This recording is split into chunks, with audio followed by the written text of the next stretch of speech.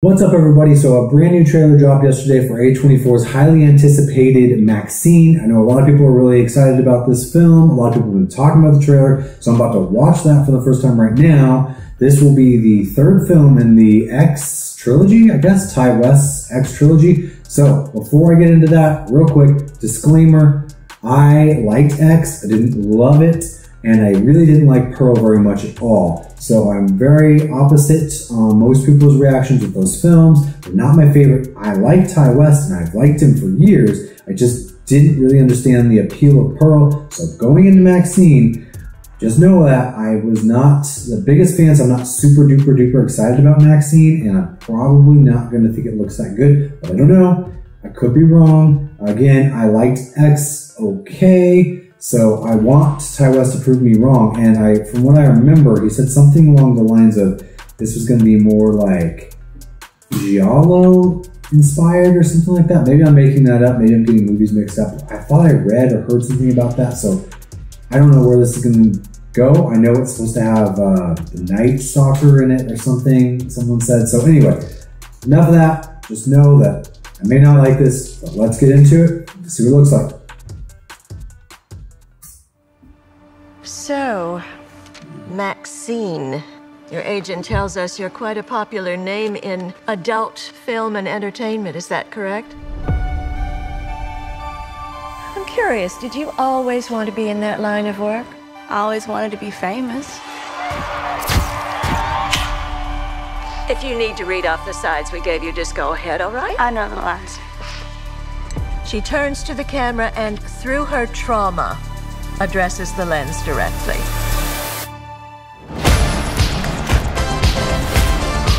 Name 5 celebrities who got their start in horror movies. Jamie Lee Curtis, John Travolta, Demi Moore, Brooke Shields, and Maxine fucking Minx. I don't like walking out here with that freaking Night Stalker guy on the loose. The Night Stalker. See, this is so weird to me. I just don't get, I don't really get this trilogy.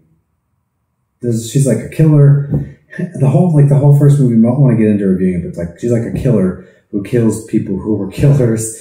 And then now again, we're following her in the 80s, and she's a killer trying to make it big, but she's worried about another killer. I just don't really get, I don't know.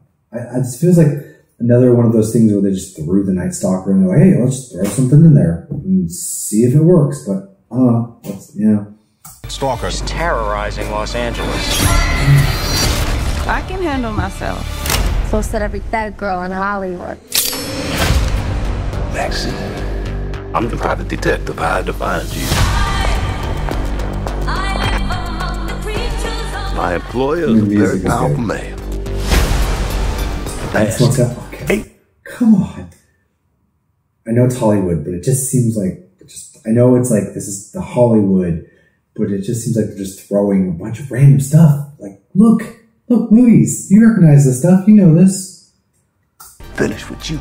They're just gonna keep knocking at your door.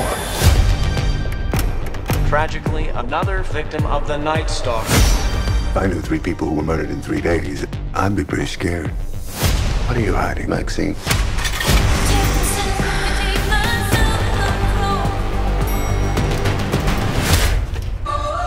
If I tell you something, we've got confidentiality.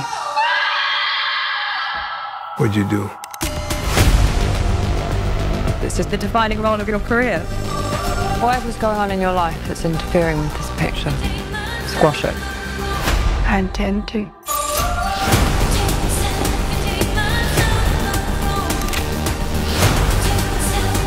Maxine. You're a fucking movie star.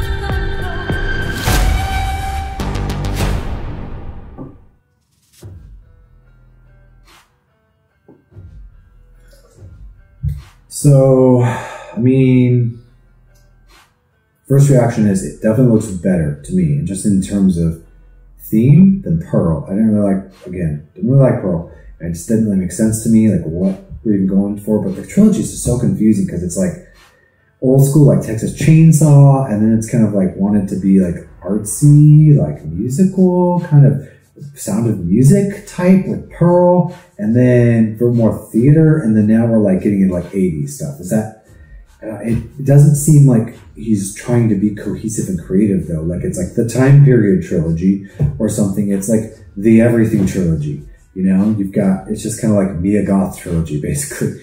And so it's just, it seems like they're just kind of like, what can we do next? And just like doing that, not like, if it would have been like, oh yeah, this is going to be like a Time Period trilogy or something, like it felt more planned. I don't know. It just doesn't really, just feels like, oh, they're 80s because it's 80s. So, you know, 80s. Look, 80s. They got Kevin Bacon in there, who I didn't recognize, but you know, Friday the 13th, old school, like we're going like old slasher films. You have like VHS store, of course, and then like the neon lights and the, you know, like 80s music, and I know it looks cool in theme, but again, I just don't really get it.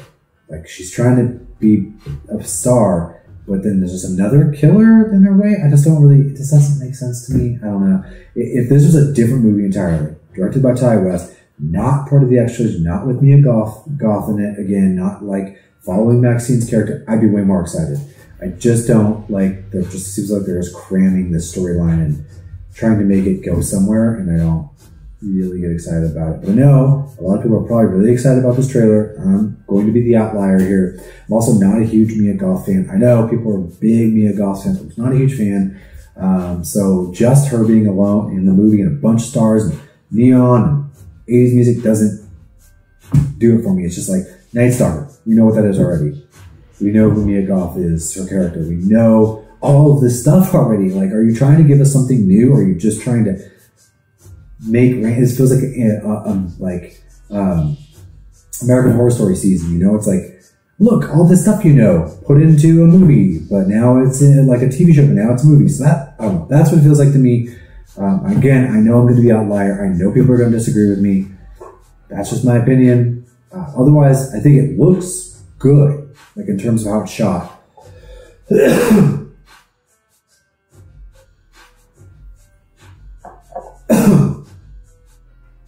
It seems like another one that's going to be a lot of people's favorite. It's going to be the top of the year list for them. And for me, it's going to be another one that I'm just going to be like, I don't really get it. I feel like that's the way it is. But again, you know, I hope it's awesome. I hope people have a ton of fun with it. You know, I hope Ty West kills it. I'd love to see Ty West back making films again. I like Ty West, and I hope people really enjoy it.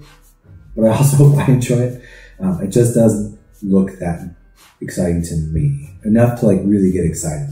So that's my opinion. Let me know what you guys think down below, and what do you think this story is going to do? Like, what do you think the Night Stalker has to do with it? What are your predictions? I want to hear down below. Let me know what you think they're going to have to do with each other, or how are their paths going to cross, or is it just going to be like randomly thrown in there? Do you agree with me? It seems like there's like randomly throwing stuff in there that people know. Anyway, thanks for watching, everybody. I don't money scared, I'm a big bad wolf. Oh, I never see the silver lining, only see the gold. I don't speak in caps, dog, everything bold. And I put that on myself, cause it's a life that I done chose. I said come through, you can see me on the west side. Now it's funny how they walking with each other.